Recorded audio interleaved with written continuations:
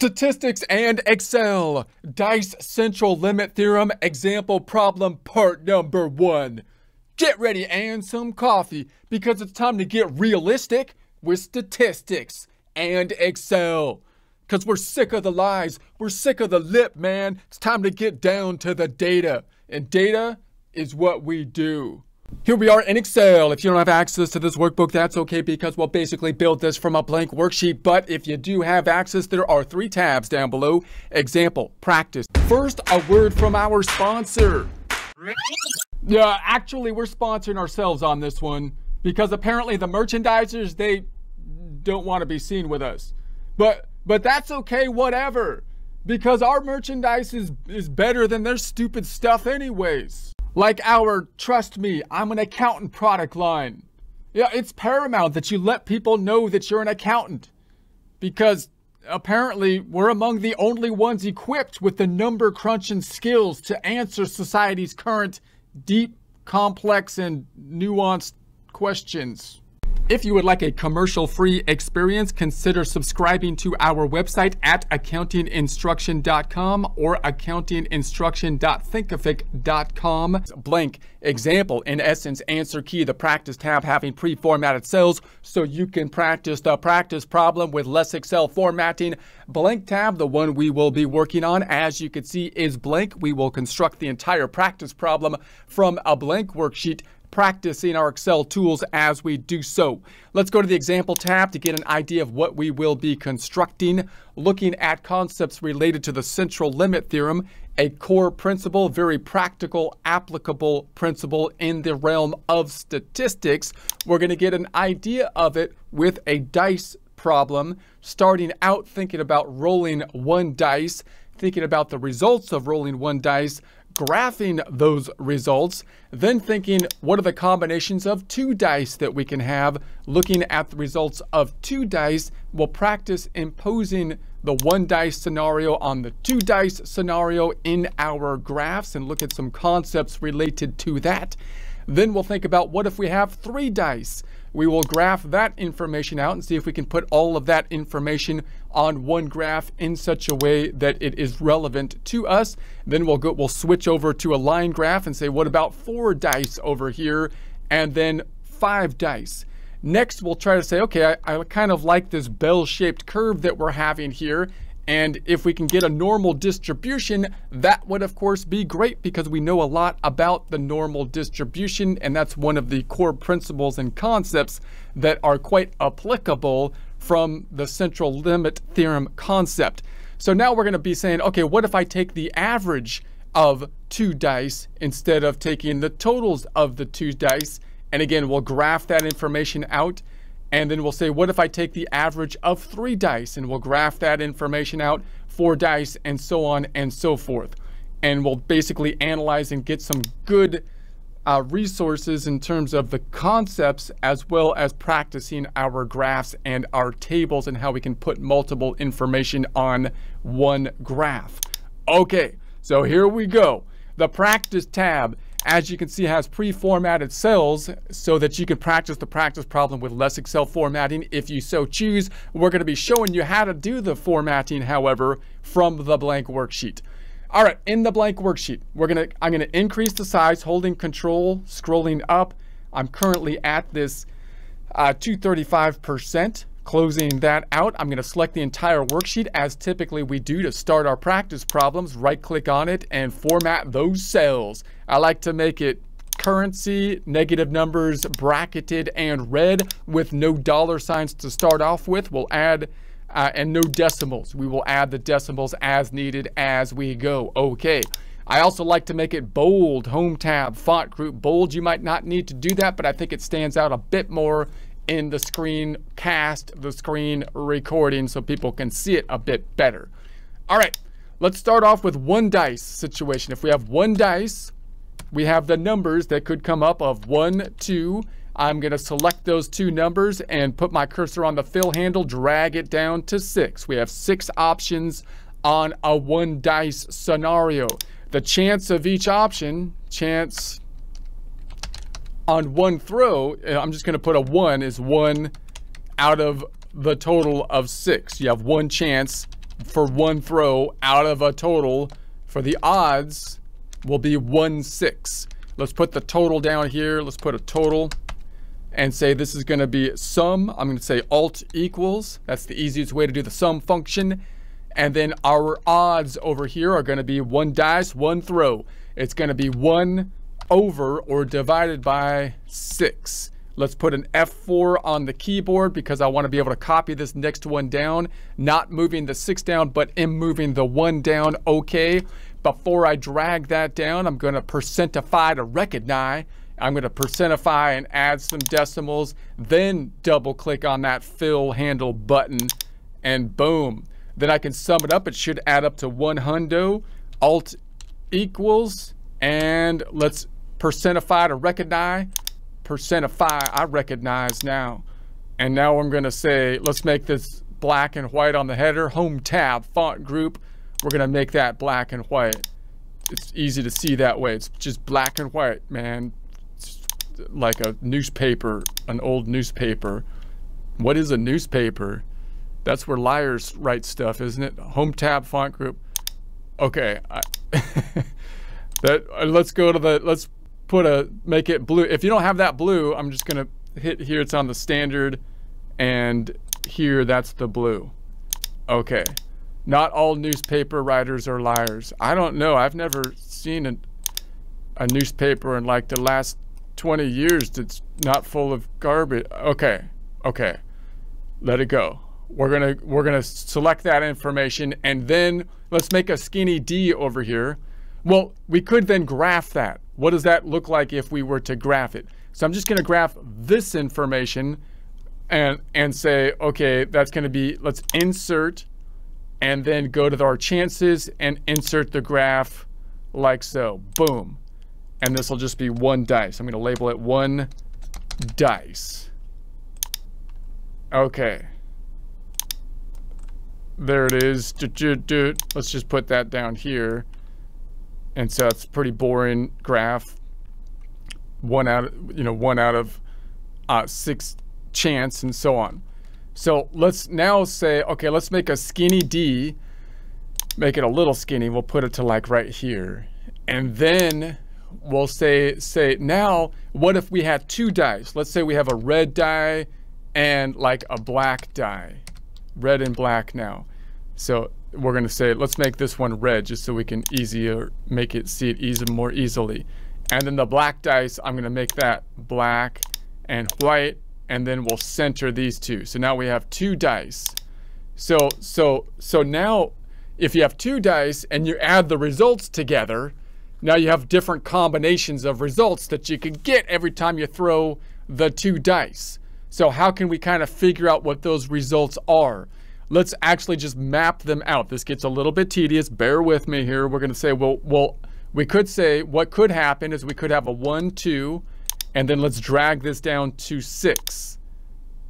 Right, 1 to 6. And then on the red dice and then the black dice, what we can compare that to it just having a 1. So in other words, let's change the red dice 1 to 6 and compare it to the black dice being static for the first set of possible outcomes that we could have, right? And so we're going to say I could have a red dice that's a 1 and a 1. The red dice is a 2. The black dice is a 1. The red dice is a 3. The black dice is a 1. The red dice is a 4. The black dice is a 1. The red dice is a 5. The black dice is a 1. 6 versus 1. Let's make these green so I can separate the next bit that I'm going to do. I'm going to put borders, make it green. And then the next one I could say 1, 2, and then put this down like 6 here, and say that's the red dice, and then the black dice comes up with a 2. So I'm going to compare all of the possibilities that of the red dice being 1 through 6, and the black dice being a 2. So in other words, we're keeping the black dice static at a 2 and looking at all the different combinations if it is a 2. Right, so then, and notice that we have the same outcome here, a 2 and a 1, and a 2 and a 1, but they're different because we have the 2 different dice. So they both come out to 3, right? But we have the 2 different dice. So I'm going to make this one blue just so we can see that's the my different table, the different set. And then let's do it again.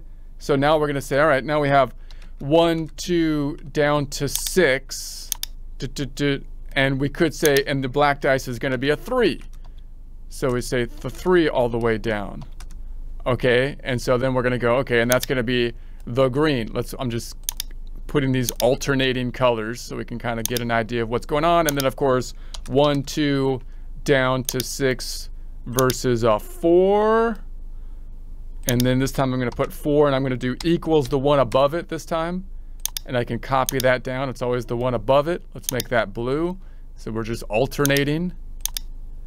And then I can say, okay. That's what I'll do. I'll say okay right now. Okay. I said it. I just said it. Okay, and then I'll copy that down. I don't just say I'm gonna say okay. When I say I'm gonna say okay, I say okay sometimes. And then let's go to the home tab, font group, make that black, or not, let's make that green. And then one more time, uno vez más, por favor. 1, 2, and then we'll copy that down and then buckle our shoe. And then we're gonna say this is gonna be for the 6, equals the one above it, copy it down, make it blue, and those are the combos. So those are the combos that we can have here, people. All right, so what does that come out to then? Let's do a count. We can say the count is going to be equals count. I don't need to see the total numbers. I just want to count the combos. So I'm going to put Control Shift up and Shift down and enter. 36. So we have 36 different combos. Okay, that's interesting. Let's take a look at the sum of those. Let's make this black and white and center. So if I have 2 1s, that sums out to be 2. I can copy that down. Let's put our cursor on it, fill handle, take it down. So then 4, 5, 6, and then if I have a 2, a 1 and a 2, that's a 3, 4, 5, 6, and so on. These are the different combos that we can have for total number combinations. So now let's just make this bottom bit blue and border, just our normal blue. So bordered and blue, and then I'll make this blue and bordered and border and blue. Okay. All right. So we have that. So then let's try to say group these numbers into basically our buckets. So we could say, all right, what's the highest number I have here? I could use a max function to do that. Max. The max equals max value of these numbers is, as you can see, a 12. So that's going to be the highest number that we can get to. So let me delete that. I'm going to make a skinny h, and then we're going to say, all right. So let's say then we have our totals are 1, 2 down to 12. I'll select these two, copy it down to 12. Those are our possible outcomes if we have 2 dice and we're adding them together. And let's make this black and white and centered, black, white, centered. Okay, and so then we want to do a count formula to say how many different combinations of 1s, 2s, and so ons can we have if we have the 2 dice scenario. They don't all come up evenly anymore, right? So now we can say, all right, I want to count equals count, and let's say if, one condition, count if, so I don't need an S, just a normal if. The range, I'm picking up this sum range, Control Shift down, and then Control backspace to go back up. I would like to make that the same range as I copy it down. Therefore, F4 on the keyboard, putting $signs before the letters and numbers, telling Excel not to move the range when I move. Then I'm going to put a comma to the next argument, which is the criteria. So I want to find the 1s. Find all the 1s over here, and then put the count them, right? Count all the items that are ones. So I'm going to say, okay, there are none, because with 2 dice, the lowest number you can have is 2 ones, which comes out to 2. So if I double click on this though, we have one way that we could get a 2, which are 2 ones, right? And then we have the 3s, 2 ways to get a 3. We have 3 ways to get a 4, 4 ways to get a 5, 5 ways to get a 6, 6 ways to get a 7, 5 ways to get an 8, 4 ways to get a 9, 3 ways to get a 10, 2 ways to get an 11, and 1 way to get a 12. All right, interesting. Seems to peak in the middle there. So I can say, let's make this black, white. Let's center that. Let's select this whole thingy dingy and make it bordered and blue. All right, and then we can do our totals over here. Let's do a count this way again, equals the count. This will give us our double check that we picked up all the numbers, equals a count tab of Control Shift up, Shift down. So we have, hold on a second. Let's do a sum here, not a count. Let's do a sum, equals the sum. And that should give us the count that we got to before, the 36. All right, so 36, that ties out to the 36 we had there. So that gives us some assurance. And then our odds of these numbers coming up, we have this many times it could come up, like a 2 could come out 1 time out of the 36, whereas a 3 could come out, a 4 could come out 3 times out of 36, because there's 36, different combos, and there are 3 ways to get to the 4.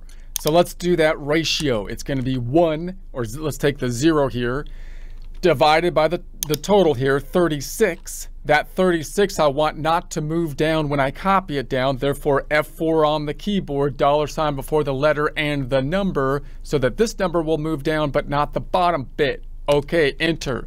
Let's then, I'm going to go up top and say that we want to make that a percent.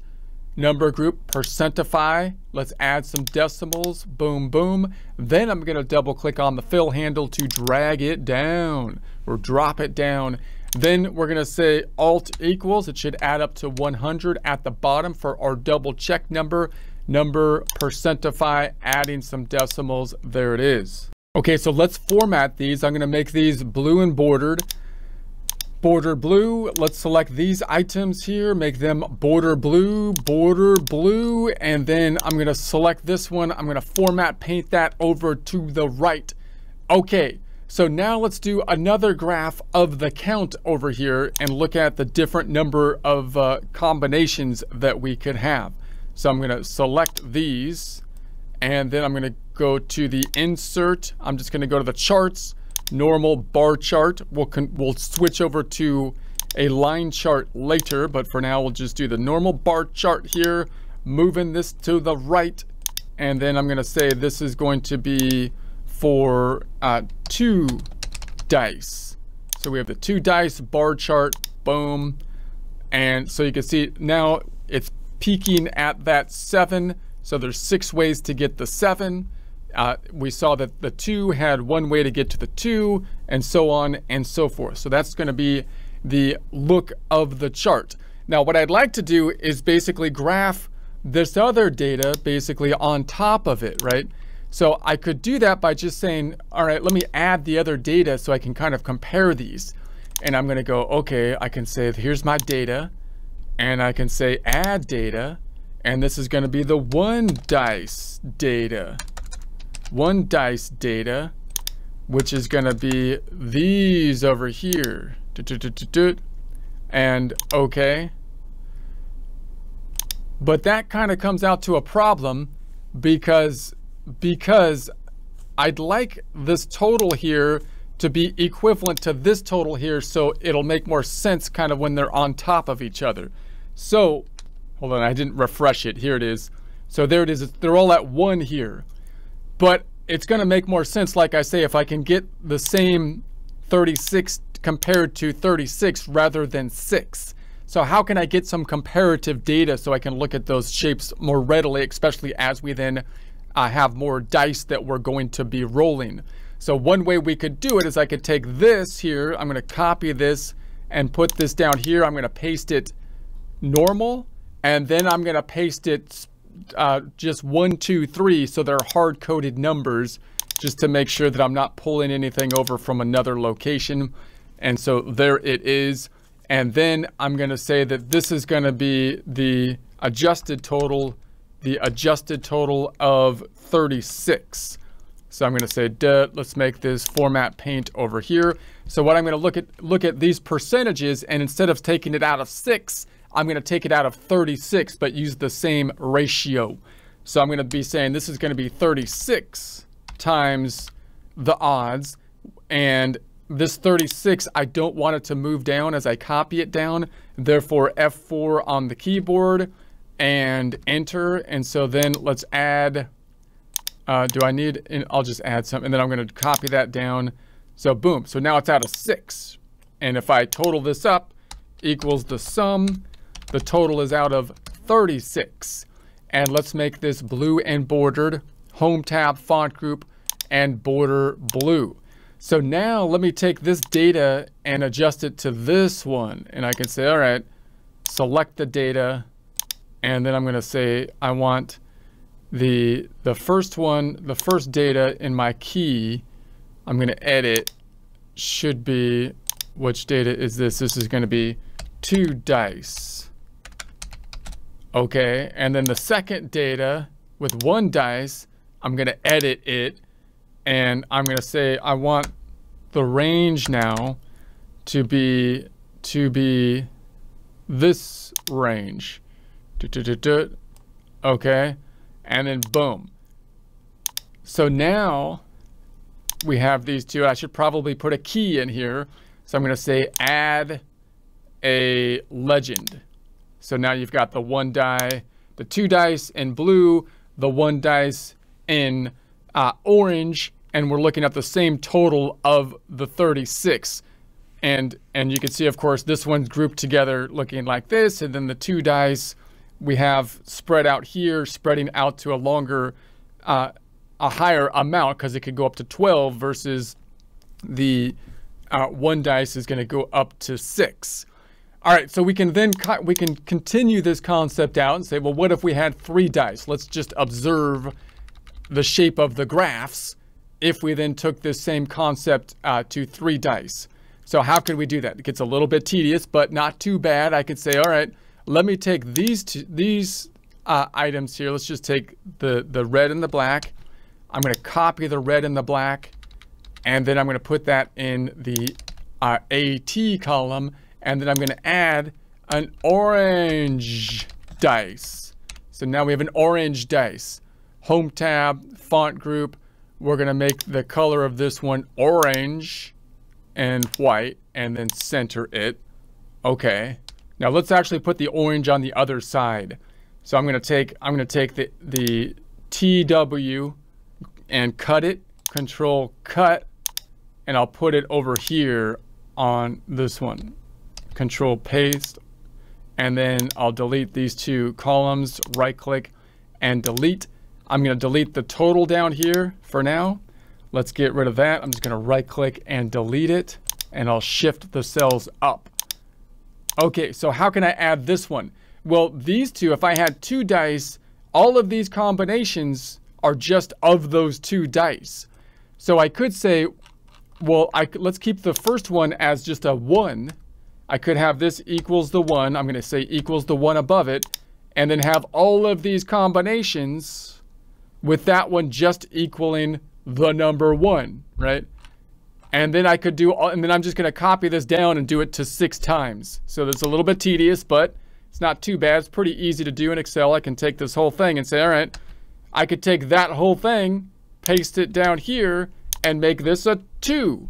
So then I can have this whole thing, and that's a 2 now. And I could take this whole thing and say, all right, let's do it again, and paste it and make that a 3. And then let's take this whole thing and copy and paste it and make that a 4. And then let's take this whole thing and then copy and paste it and make that a 5. And then we'll take this whole thing and we'll copy and paste it, make that a 6. And boom, we have it. This long list of data, not too difficult. We can say, okay, what's the count here? Let's count that up. We can say the different combos. If I did this right, we have the count equals the count tab, Control Shift up, Shift down. We come out to 216. Let's double check that. The number of combinations should be equal to 3 dice at 6, 6 to the third, or 6 times 6 times 6, and that comes out to that 216. So it looks like we have all of our combinations there. Let's make this black. Let's make this blue, and then, I'm sorry, bordered blue. Control Shift up, and then Shift down. I messed up. Control Shift down, make that blue and bordered as well. Okay, so once we have that, then let's make a skinny W. I'm gonna make a skinny W over here. And then once again, we can take our totals. What are the totals that we can have? The highest total we can have with the oh, wait a sec, I need a sum. I need a sum. Let's undo, undo, undo, undo. Getting ahead of yourself. Let's do a sum column and make that black, white, and center. And then we'll sum this up equals the sum of these 3. So the smallest number we can get is a 3 ones. All right, and then we can copy that down. I can make that black, bordered and blue.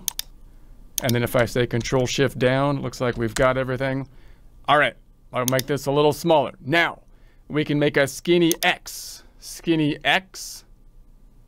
And then I'm gonna say this will be the totals. What are the totals we can have? The highest number we can get to is gonna be equal to the max. Let's test it out and say, what's the highest number in this set of numbers in the sum column?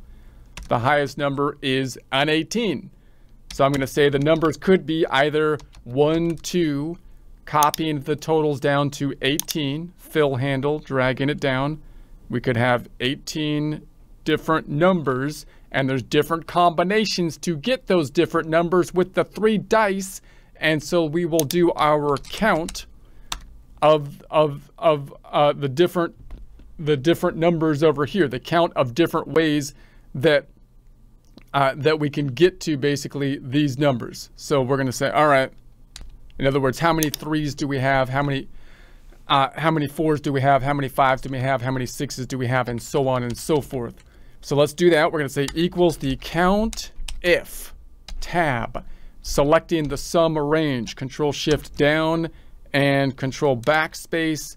And then I want to say F4 on the keyboard so that I can then copy that down without moving the range down, comma, and the criteria is the number 1. Find the number 1s over here. There aren't going to be any because you can't get a 1, right? Because the lowest number is a 3.